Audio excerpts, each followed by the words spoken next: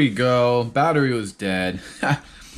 Hey, so I'm just getting ready to start putting this video together, so I want to throw a disclaimer out there that there is some profanity in this video. I do apologize in advance, so if you have any little kids watching, maybe just watch it with them. But the video that I'm posting up, it's going to be from George Cook. You can look up and see who George Cook is. Just do a Google search. It'll do way better than I will. But yeah, so here's the video from a Spey Clave. Spey Clave is just something that is, you know, you're casting different rods and lines to see what it is you like. And George went around along with other people from other shops to help people out. I learned a lot. He helped me out. I got some time with him one-on-one and helped me out with my distance. And, you know, shout out to Jeremiah from one of the local fly shops that helped me out also. So here you go. And I'm almost asleep. Right. So, at what point will it no longer work? Right? Right. So let's find out. You know, where. I mean, I'm hardly doing anything, right? Now, that's not how I would normally cast, but it's an exercise to find out just how little does it take to do that. And the answer is, if you're pulling that bottom hand, it doesn't take much. I mean, my normal cast would look about like that.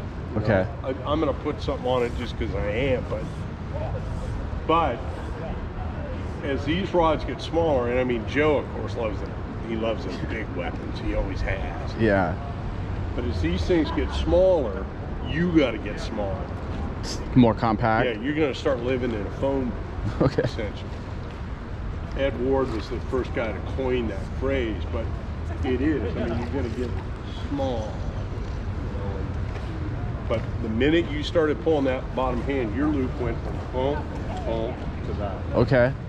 And it's all about that bottom hand. Steelhead fishing for rainbows, and in some cases rainbows that are, you know, notably steelhead size. Okay.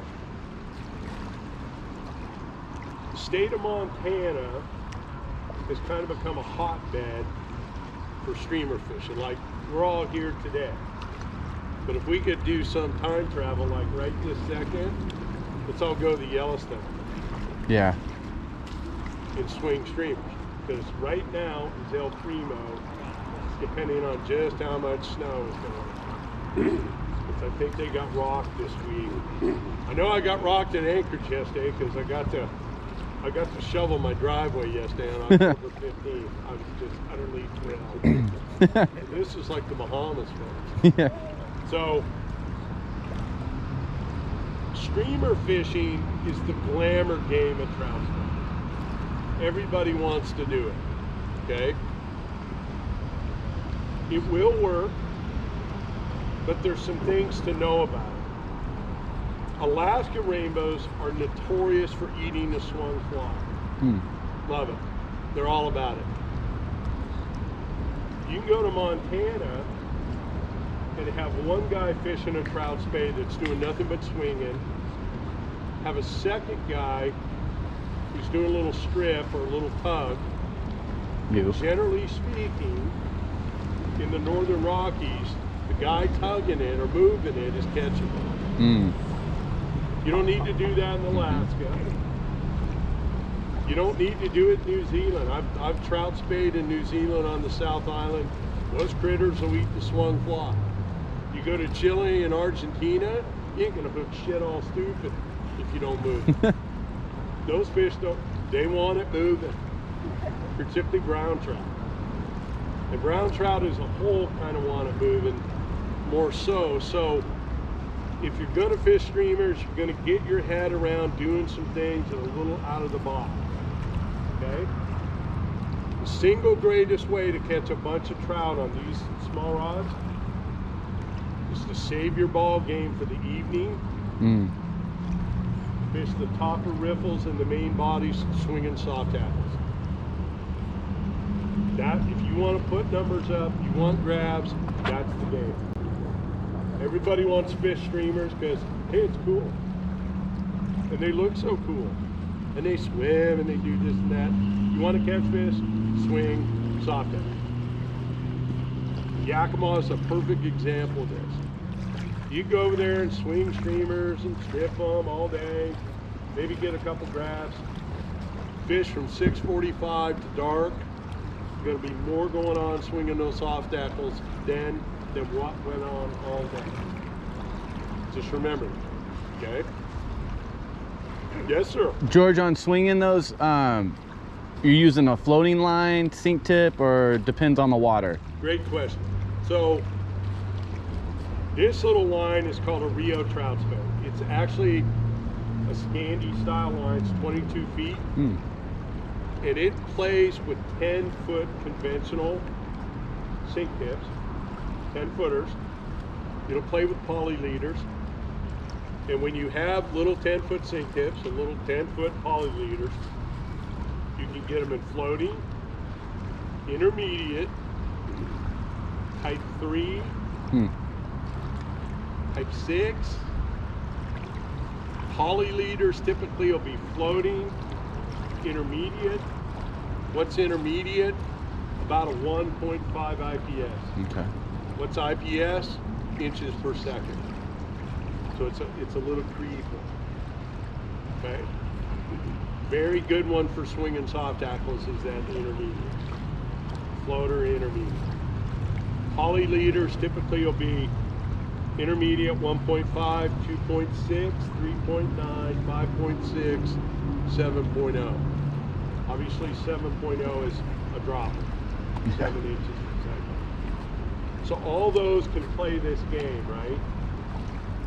As an angler, if you're running one of these Scandi style lines and you want to kind of keep it simple right out of the gate, have a floater, have an intermediate, have a sink tip that's somewhere around 3 to 5 inches. You know, something that'll cut down a little bit, right? Trout are apex predators, right?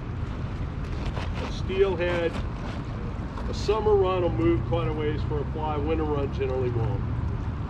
A lot of that's water temperature. Trout generally is going to move for the fly. So getting down is critical with them because they'll chase. They're active, right? They're particularly active on a moved fly, okay? But if you have a little Skagit set up on one of these little guys, you're going to end up, you know, with XYZ sink tips, okay? And on the Skagit setups, you can run little sink tips, little mows. Everybody know what the mows are? M-O-W? Well, that's a whole separate talk for today. It's named after the 3 guys who came up with it. Mike McCune, Scott O'Donnell, Ed Ward. The 3 Speyketeers, as I call them. And M-O-W, despite the fact it's named after that, a lot of people just think it's Mo shit for you. Which it kind of is, okay? I mean, as a sales rep, I'm trying to infect you with Speyitis. And there ain't no vaccine for that one. Okay? So, sink tips on these little rods. There is a point of no return. How do I know this? I have broken some trout spey rods in Alaska because I just couldn't help myself and I put on just a little too much sink tip, okay? Most spey rods don't respond well to sink tips under 9 feet. 9 feet's kind of the DMZ of castability on a general spey rod. On the little guys, 10 feet's kind of the end of the road. That's as far as we'll go. If you get greedy like me and you go 11, you're gonna watch yourself break your 3-way. Snap, like a 22 shot, okay? So remember that a 10-foot sink tip is about it on the 2, 3, 4 weight trout spays. They are the one rods where you can take the 10 footer and bring her down and cut her at 7.5 or 7. And it will, because the scale is smaller, it will play those. You put a 7-foot sink tip on your 13-foot 8 weight, it will be a boomerang. You'll cast it, it'll come right back to you. It's terrible. But on the little guys, you can scale down and play that game. So is it just too much line speed that's generating, and that's what breaks the ball? Too much weight, just weight. And horsing the cast. Oh yeah, I think I made it 3 casts with an 11-foot type T11. T11, 11-foot was. So is the idea there, you got so much line in the water, you have to pick it up and drag it and trying to get it back up to the surface to make that next cast. You have this huge sink tip, right? And it's dragging down on that really thin line, but it's a pop, right?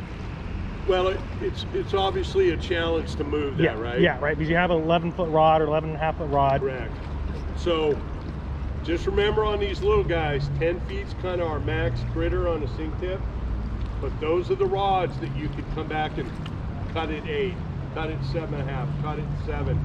Probably could still play at 6, probably gets poofy at 5, okay? You know, because they get boomerangy where they turn over, but then the sink tip hits first and the head comes over the top of it. And it's really, it'll make you think you don't know how to cast. It's that bad. But just remember that. 10-footer's kind of the DMZ on these little guys. All right? Leaders. Talk about leaders. So, on a sink tip, I'm gonna run a miniature version of a steelhead leader.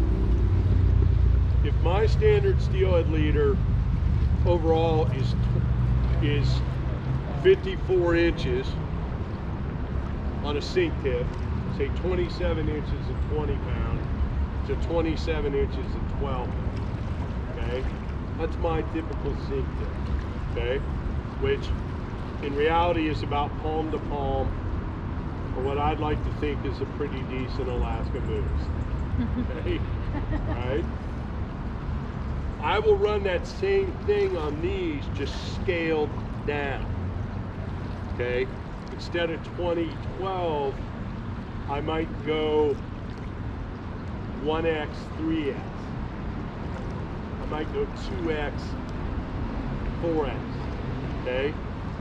Because when we start fishing those saw tackles, you're probably not gonna get away beyond 3X. 3X probably as heavy as you're gonna fish, okay? Because that idea didn't leave just because you went from a single-hander to this. That fly and the associated tippet, none of that changed, right? Okay? So on a sink tip, 54 inches, scale it. You know, scale it to what we're doing. Flies, fishery, stuff that you've been doing with a single-hander, it's now transfers to this. Poly leaders, which have an extruded mono, they're a mono-based poly, so they're basically a little fly line, but they're mono-4, and you tie tippet to them. You can scale that. Usually most poly leaders are around either 12 or 24 pound test, okay? 12 is fine for trout endeavors, okay? So you just have strings of poly leader? No, poly leaders are like this little guy right here.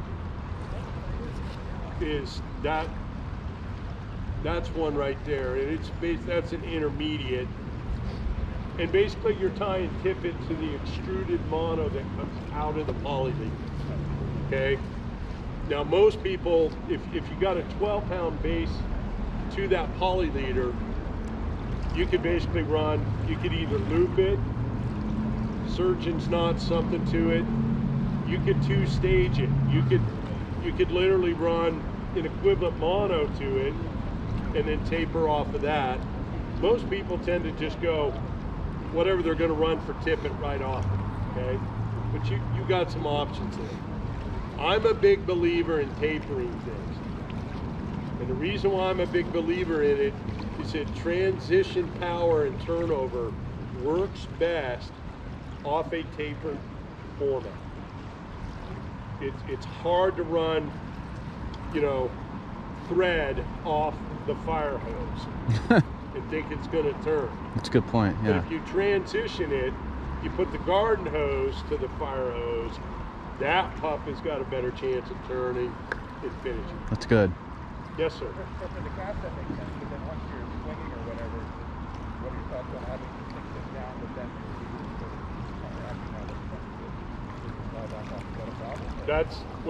That's, you know what? That's a really great comment. So what he asked you guys was, so say you got a sink tip that, say the water is from me to the gravel, right? And your sink tip is cut in, and you've got X liter, and your fly might be higher than the sink tip. That, by the way, is the #1 reason why people don't catch winter run steelhead. Right there. Hence, weighted flies, right? Can you get your fly to come down with that sink tip if the leader's shorter? The answer is yes. But weight on that fly in the form of little barbell eyes, a bead head, a tungsten bead head, a little tiny cone, you know, a little sneaky tiny split shot, a foot in front of the, there's all sorts of ways, okay? But yeah, that's a consideration. I'm not as worried about that with trouty as I am with steelhead or chinooks. With chinooks and winter run steelhead, that's a real issue, okay?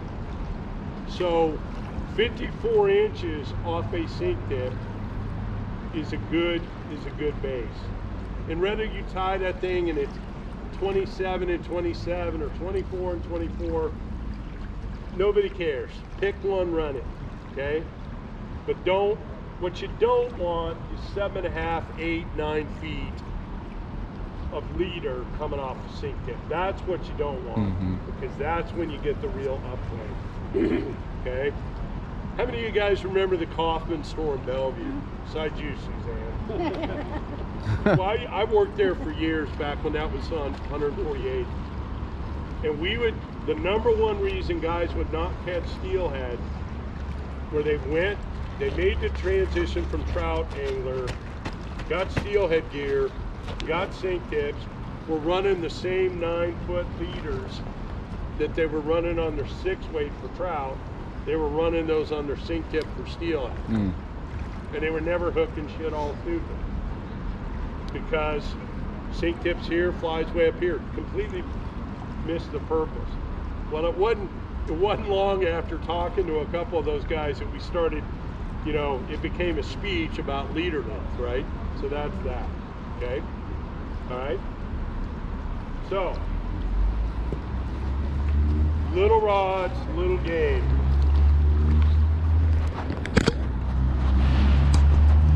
I've seen today a Chinook roll, but there's some critters in here, and I will be willing to bet you up there, upstream where those pilings are, which is where I caught my first 2 steelhead as a 10th grader in Newport I promise you there's some summer runs laying up by those pilings today. Largely reachable with just spoons. What are those? That's rifle hunting. Not archery. Okay.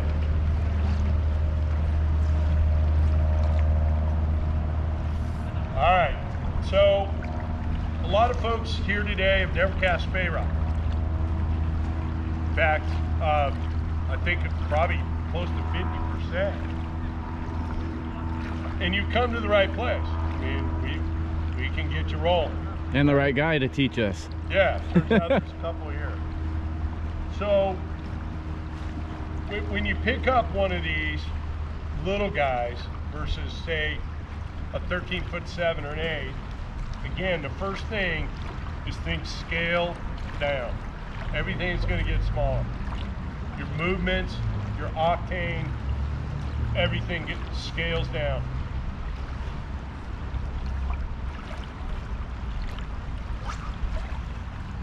See that orange? You guys see that? This light's kind of interesting. That's the back of a head. And whether it's a Scandi style line or Skagit, the back of a head transitions to a running line. The white is a running line. The orange signifies the back of the head, okay? So there's always going to be an overhang equation on any spey rod. If I went right to there, I'm essentially 2 feet into the head, okay? That would be considered choked up. I'll tell you what, not fun. I broke him off. So I don't fish 2 flies because of that exhibition. But it's not stopping you.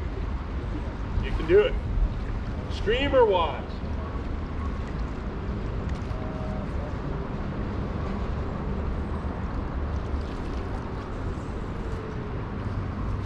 I'm gonna mend that one.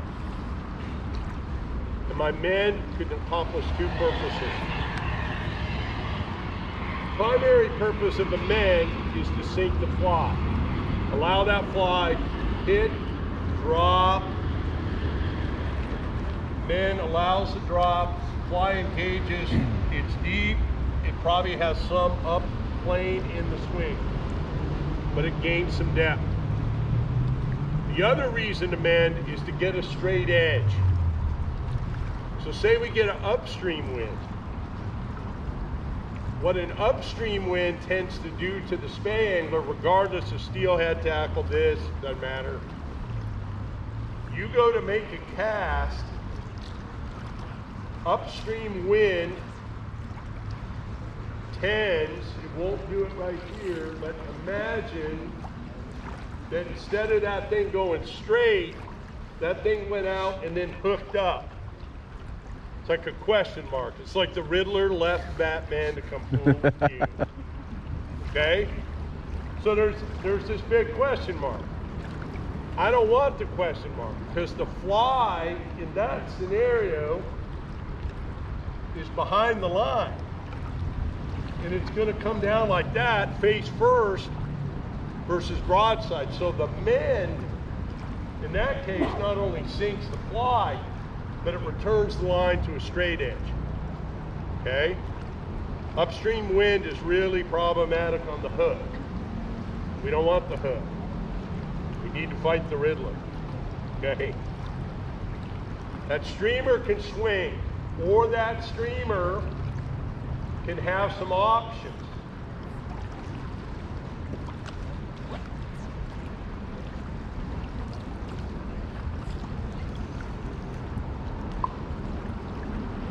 I could do a tug as it swings. And really all I'm doing, because it would be taut, this isn't taut, I could just tug, kind of violin it back, tug. And what that fly's doing, it's swinging, but it's going. Or I could literally strip it.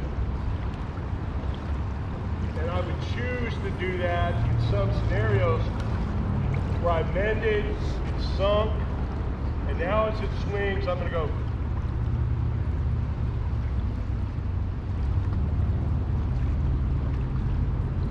So that thing's swinging and going. And there's definitely some trout in some regions, the Northern Rockies, great example, the grounds, they want that fly moving. They're far more interested in a moving fly than they are a swung fly. Alaska, they'll eat it all day. New Zealand, they'll eat it. Argentina and Chile, strip or bust. Okay? Questions? Yes, sir. Can you talk to us about bloody L's and maybe kind of show what that looks like? Mm-hmm. Please and thank you. So, the bloody L is an English term. It has to do with your line within the structure of the cast. If I make that cut, but I cut the corner, I end up with a line that forms an L, and in that L, the L is generally a dead line. A dead line has to be restarted. So this kind of brings up, that's a great question, it's a definite phenomenon, is most Spey casts are a continual motion, okay? There are some that have what's called a sustained anchor, okay? The hardest Spey cast to learn and to master looks like the easiest one possible. It's called a single Spey. Looks like this.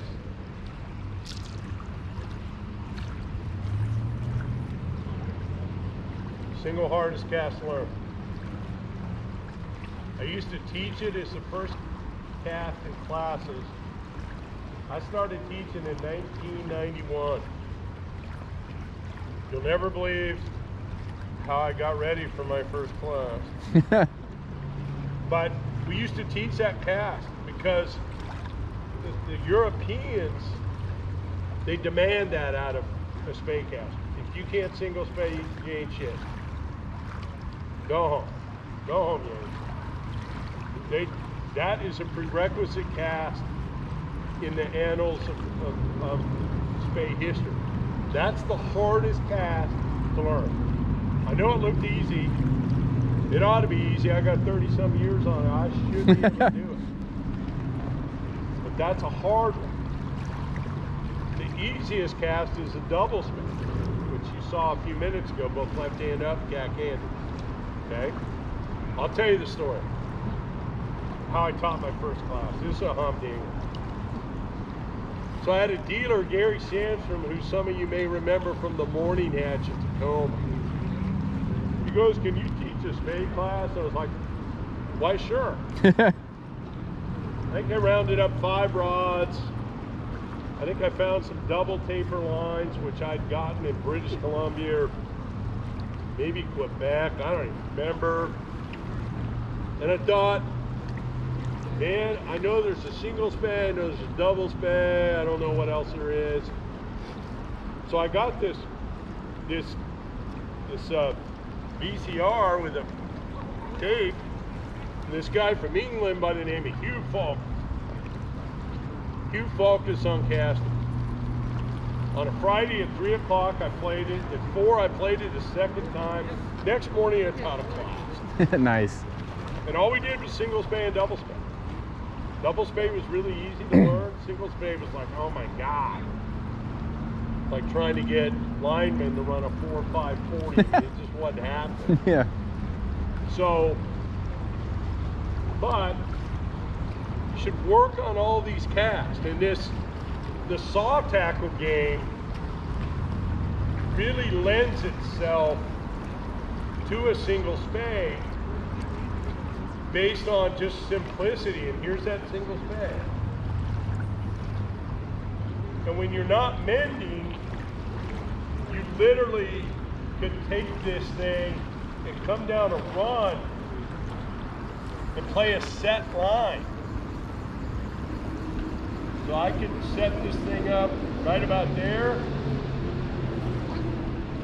come down, bolt, bolt, swing, step.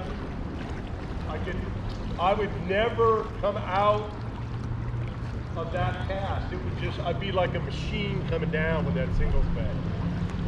I'd be super efficient, energy efficient, placing 70-degree cast, no mend, it just be as slick as it can be. So that is a cast, and if anybody wants to try it today, ask me, but I assure you, That's the hardest spey cast of all to learn. It looks so simple.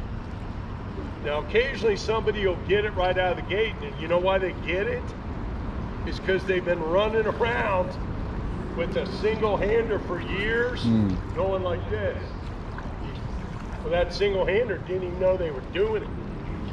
Those are the ones that normally get it fairly quick, believe it or not. Okay? Other questions? Pointers for lakes or beach? Pointers for lakes or beach? Ah, great question. So when the switch rod thing really got rolling, 2005, 2007, people were fishing them off the beaches, Puget Sound, and some of them were casting them single-handed overhead. Some were casting double-handed overhead.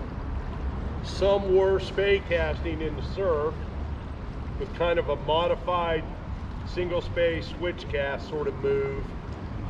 Some folks would be on the beach and you'd see them kind of do a little switch cast. It might go like that and then pick it up and go boom, boom, because you could throw a huge amount of line, right? You'd see guys in pontoon boats over in eastern Washington in their pontoon boat with a switch rod, baby spey, and they come right off the side of that pontoon and make a spey cast. Now the reality of lakes and beaches is I'll take the 9.5 foot 6-weight single hander over this every time. It just fundamentally is a better tool. But it's not like you can't use this in lakes. It's not like you can't use it on the beach. Now, one thing you'll find with lakes is turns out there's no current, right? Right. So one of the ways you end up casting something like this in a lake, because this is basically a lake today, right here, you would come down, get the water, check your back cast, see what you got for room, and what you end up doing is kind of this parry poke sort of thing where you're going to stack this line here, you're going to come back, and you're going to fire it. And it's, you can throw some on, no doubt. I mean, you're probably not going to make a big sweep shot, so, you know, I might end up doing a little snap key there, a little poke, boom, boom. Yeah, I can fish lakes. I've done it. It was more novel than anything because, again, I'm taking that 9.5 foot 5 or 6 weight every time lake fishing. That's the weapon of choice. Yes, Suzanne. How about off a boat? I've been watching on the Upper Columbia, some of them using trout space. Yeah. Off a boat. I mean, is there anything? Yeah, I mean, if you're in an anchored boat on a river, you could actually run 2 people with these. The person on the bow, say we're anchored river left, just like this. The person on the bow could throw a snap tee. He's going to have to carve it right off the bow. Yeah. The person on the back could throw a cack-handed double spey. Of course, all this shit is wind dependent, right? All sounds good till it's not. Right. But yeah, you could do that. The problem with spey rods and boats, and you'll find this out relatively quickly when you're not, you know, dealing with tiny town. You start to deal with these critters, that 11 feet out of that boat is troublesome in terms of how do I land this. It's like, you know, I got to go to the back, to the front upper offside to net that fish off the back corner. So you can do all this stuff, but there's going to be challenges. There's going to be challenges. And believe me, you're going to need a netter in the boat playing with one of these. Because that's a prescription to break your rod without somebody on a net. It's good to know. So it's going to get out of hand. Too much length without help. Long net. Any other questions? Anything you want to see again? Can you show us a Perry poke and kind of break that down? The Perry poke. Perry poke was developed by a guy named Carl Perry from Gresham, Oregon. Now, Carl did not wake up on a Saturday and go, I'm going to invent a cast. No, Carl blew a single spec. And out of frustration made a move that became a cast, which is pretty legendary these days. It's called the Perry poke, developed by Carl Perry, made famous by one Ed Ward. So here's how Carl came up with the Perry poke.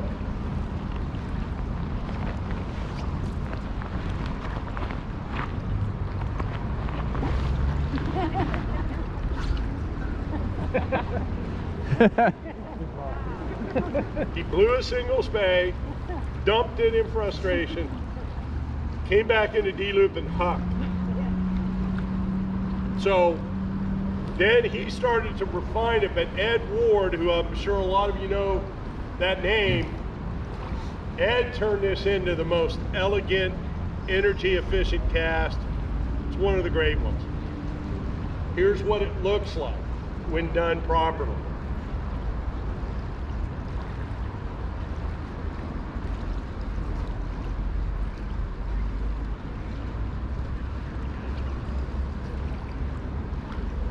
The hallmark of the cast is that it is a complete setup to throw a perfectly perpendicular, full D-loop, completely directionally perpendicular off you. It will throw the straightest line you've ever seen. It will throw a very far line. It is a great cast in frog water.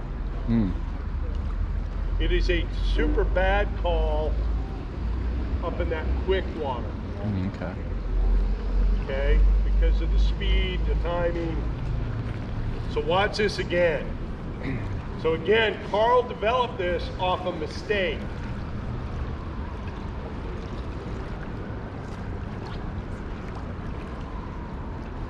Drag, poke, D-loop, fire. Just like that. So the move here, and it's somewhat of an optical illusion, which you'll see when you do this in a little faster water, not ultra fast, but faster than frog pond, is that I'm going to drag that fly somewhere between 3-4 feet below me to maybe right through me. The optical illusion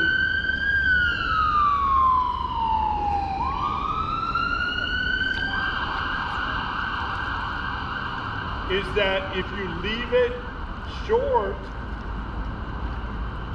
you're like, I can't throw that off this shoulder. But when you make the poke will drag it up to 90 degrees or 100 degrees. Okay. The poke, it's kind of somewhat of this funky illusion, but when you poke, that pup will move. Ideally, you want to get it within 2 feet of it.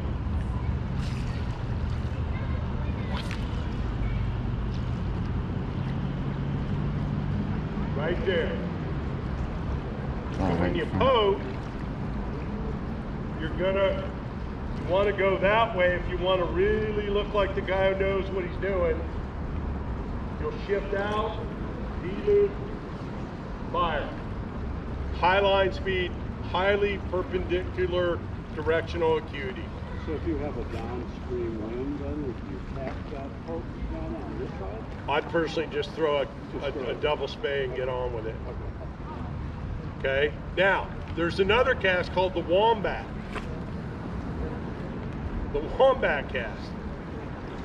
The Wombat's a real individual. His name is Brian Kite. He's known as the Wombat. And Ed Ward, back in his guiding days on the Connect Talk, he and Brian Kite Eric Neufeld, the Winston Sims rep, they were all guiding up there at the same time. Ed tried to teach the Wombat how to do the poke. And the Wombat was struggling, and largely the Wombat was struggling because of the type of line he had. Because Ed Ward had all these zany, you know, chop shop, sketched heads that only he and like 3 other guys had. And everybody else was running around with Rio wind cutters, which were 53-foot heads, versus Ed running around with these 27-foot little critters that only Ed and Scott Howe and Scott O'Donnell had. And they were real happy that they only had them and nobody else did. And they kind of sort of rubbed it in everybody's faces. And eventually we got the formula and we were able to mass produce them so that all could have. But the Wombat, he would make this move and it'd go too far. Or he'd make this move and he'd be short, way short. And I actually saw this when it occurred. Ed Ward working with the Wombat. Wombat ain't getting it again today. Ed Ward walks off. I'm standing like over there, and I watch the Wombat do this. Wombat kind of looks around, kind of checks, and he goes, snap T, hope, see you bye. So he used the snap T to get the anchor because he couldn't get the poke right, largely because he had a 53-foot head. It was just a struggle. So the Wombat cast is a hybrid of the snap T and the Perry poke. And it's a good one. And it's, you know, people, you know, sometimes people will say, well, George, why'd you throw a Wombat? You could have just thrown a snap T. Yeah? Hey man, if you're out there 8, 9, 10 hours of this, you think you're throwing fastballs for 9 innings? You're not. Other stuff is cool. Other stuff breaks up the monotony of all these casts. So the Wombat cast works off a snap T to establish anchor, hope to establish the perpendicular setup, loop, fire. It's another tool in the box.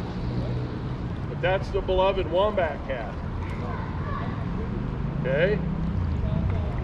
You guys want to see the Perry poke? If you're out here, holler at me, wave me down, I'll come show it to you.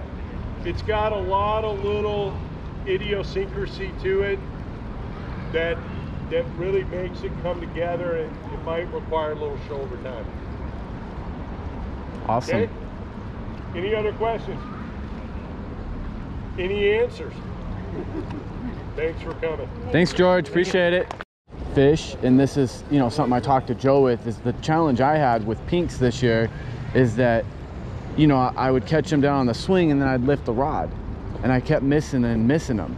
But then the minute that I would let them go down and let them run a little bit, then reel, then I was hooking them. So my question with that is that if we're coming down this way, river left, and we hook up, are we setting the hook this way to the bank? And how come we lose the fish when we set up? Are we ripping it out of their mouth? So what I'll tell you is this. If you can have on trout, steelhead, kings, chums, anything that ate a swung fly.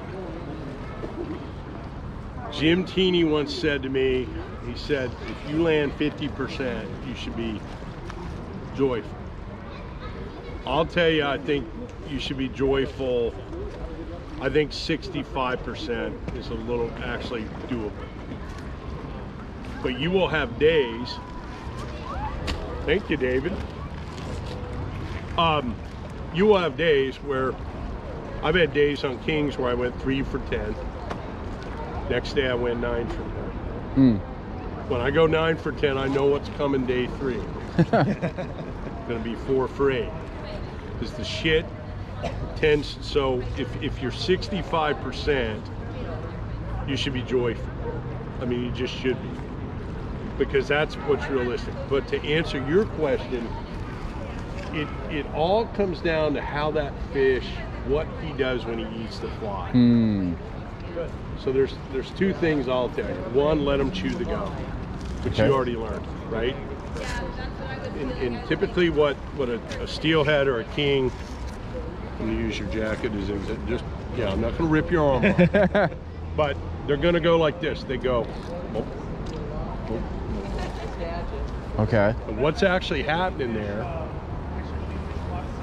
is, I learned more about trying to fly fish kings by being a gear fishing guide in Alaska.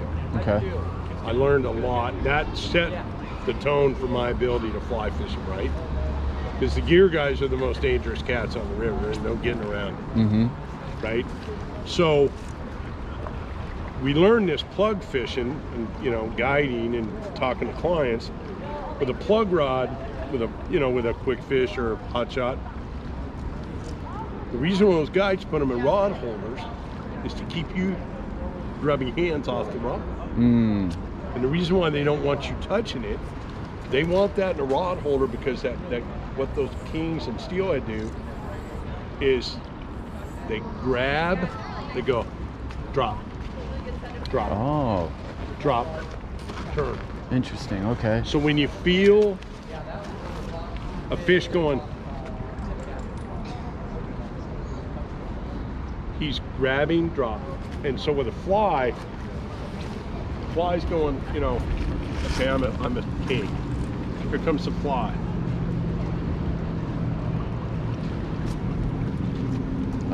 Okay.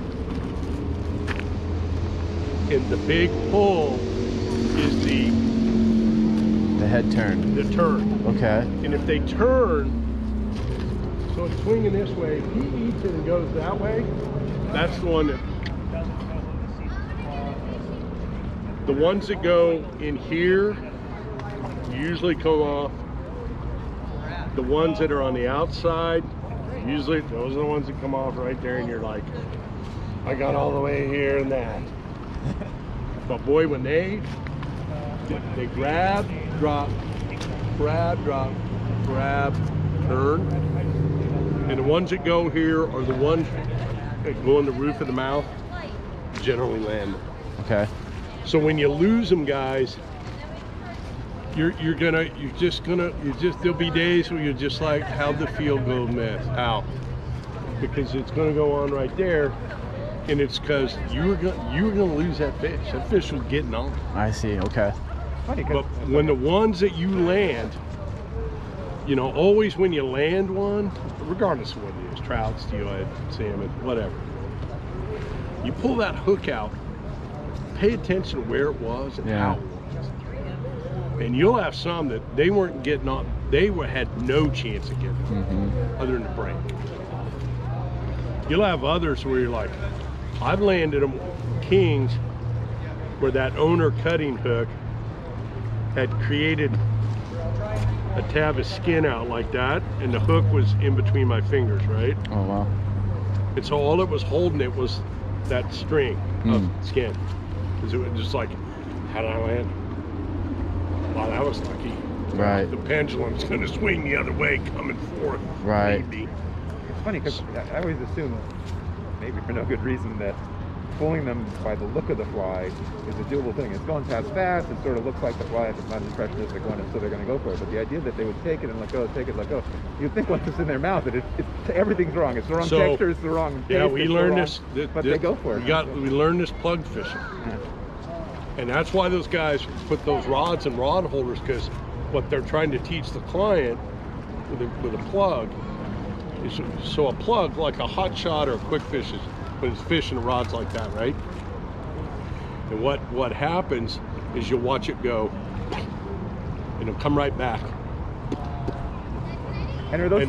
So what's going on? So seriously, it's going.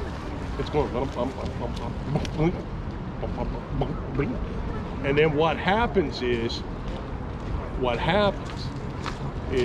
it'll go slack, then it will bury. Okay. And that's that fish going grab, drop, grab, swim forward, slack rod, I turns, see. and Okay. it buries. That's when they want you to grab it. And those are, So we learned that plug fishing, and then you're fly fishing, and you're going, you know, your first time you do that, Yep. nada, Guilty. and then boom, boom, and then boom. And sometimes, you know, when I'm fishing kings for 2 weeks on the Nushgak, inevitably, I get a fish that just goes boom, boom. He only grabbed it once, lost interest, left. You'll get a boom, boom. That's a grab, drop, leaves. It's the one, and sometimes it's just one heroic, they just grab and go. Right. But most of them are like boom, boom, boom, boom. Okay. And are those species, are they, in those scenarios, are they going for the fly to eat it, or are they going to fly because they're mad? Like trout, I assume, are always eating, whereas I heard They're eating. They're eating. So I'd say that steelhead are just they're largely reacting to behavior actual. in the Natal River that they had as a par, a little guy, when they went out. What did you call that? A par? A par. Oh, okay. P-A-R-R. And there's a whole shit pile of them in here right now. And Chinook, par. Oh, okay. You know, when guys come out and trout fish out here with dry, like if you walked up the Raging and fished, you know, in size 14 Adams parachute, and caught a bunch of little rainbow, those are little steelhead. Okay. Or little Chinooks, right? So you're kind of roughing up the wrong guys in a way. Right. But that's how those takes are, and it just, those fish those ones that grab and do that big turn, those are the ones you tend to get. Okay. But I'm telling you, if you hook 10 and land 6, you're kind of playing at the high. You're playing a high. You're pitching a pretty good ball. Okay. So then, just to reiterate, as the fish is coming down at the swing, and you've hooked them, you are hook setting this way. So what I'm doing is, you know, I'm swinging with the fly. Boom, boom. Okay. I'm swinging that way, not because I'm particularly worried about losing them going up. Mm-hmm. I got more force and speed coming this way. I see. As a right-hander. Okay. That makes That sense. makes Yeah. sense? Yeah. That's just that. You're not putting much into that one. I see. And yeah, I think they're coming up, but it's just so dependent on how that fish Sure. turned on that thing. I'm just saying in general. Yeah, I think if you come to the bank, but the big thing is let them chew the gum Be patient. and don't hit them until they bury it. Okay. Again, I mean, I learned it plug fishing, and it was just damn spot ass on is what's going on. Okay. Grab, drop, grab, turn. And That's exactly what's going on. why do you think they're grab dropping? Are they like a dog, curious, using their mouth? Well, you can watch some of these cats. Like there's a guy that when he's down here, I think he lives outside Gig Harbor. His name is Rob Ensley. In fact, he's on that radio show. I think on KJR. He's often the host of that Saturday morning fishing. Oh yeah. His name is Rob Ensley. Okay. If you go on his Instagram, you'll watch. He's got a fair amount of footage of Chinooks, you know, off downriggers where he's able to film it. Oh, cool. And you'll watch them on herring do the same shit. You'd think they'd be like a largemouth bass that just come up